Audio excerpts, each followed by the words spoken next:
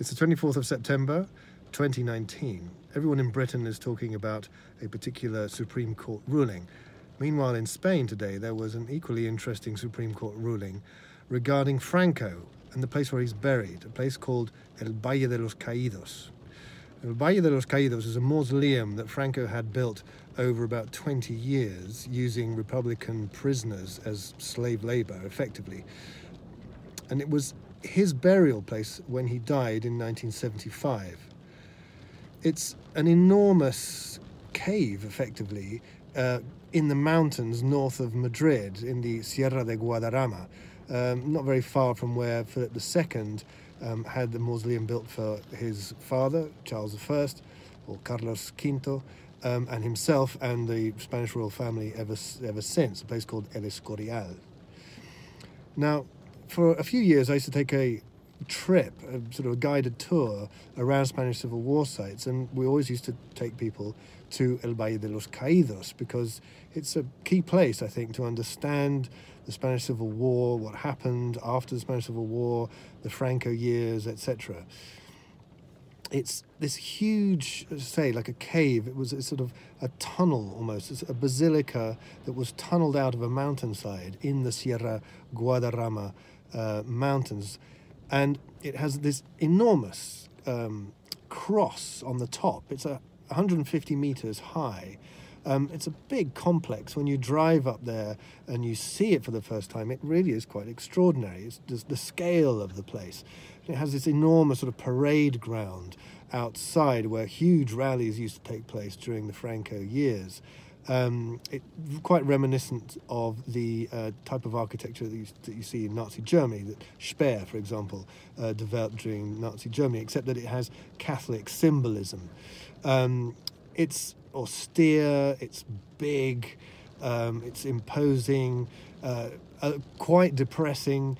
When you walk into the El Valle de los Caídos, when you walk into this basilica, it's quite dank and dark and gloomy, very, very gloomy place.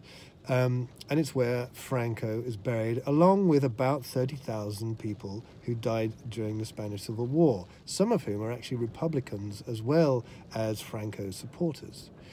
Now, obviously, when Spain became a democracy, the question arose as to what they should do, what the country should do with Franco's tomb. And the answer, effectively, was just to leave it be, just not go there, because they had too many other issues to deal with. And also, nobody wanted to sort of rake over the past at that time. But increasingly, over the years, more and more people have been saying, no, look, actually, something needs to be done. We can't allow this place to just remain. It's, politically, it's quite embarrassing for a lot of Spaniards. And when I used to take people there on these visits, there was a sense that it was out of place. It was a strange place. And often we used to ask the question, well, should it still exist? What should the Spanish state do with the mausoleum? Now, last year, in 2018, the Spanish socialist government of Pedro Sanchez decided they were going to dig up Franco, his remains, and have him buried somewhere else, in a private space rather than the public space that is El Valle de los Caídos. That decision was challenged by Franco's family, and today the Spanish Supreme Court decided that and ruled that the Spanish government had the right to actually remove Franco's remains and have him buried elsewhere. Now, whenever I used to go up to Valle de los Caídos, as I say, we used to ask people these questions, and my own feelings about it were very much that, they should perhaps do something about this. It felt like it was a hangover from the past that didn't really belong. But now that the decision has been made, I kind of wonder if this is really the right way of going about things.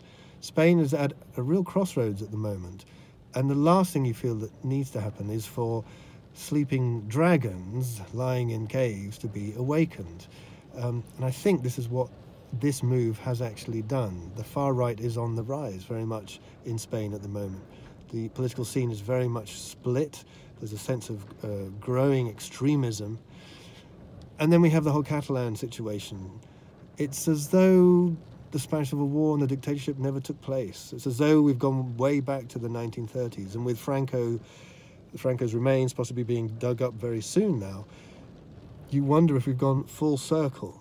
What should Spain do? When does history become history? When does it stop being part of the present?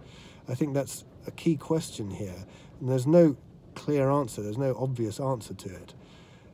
I just hope things aren't going to go today as the way things did back in the 1930s for Spain.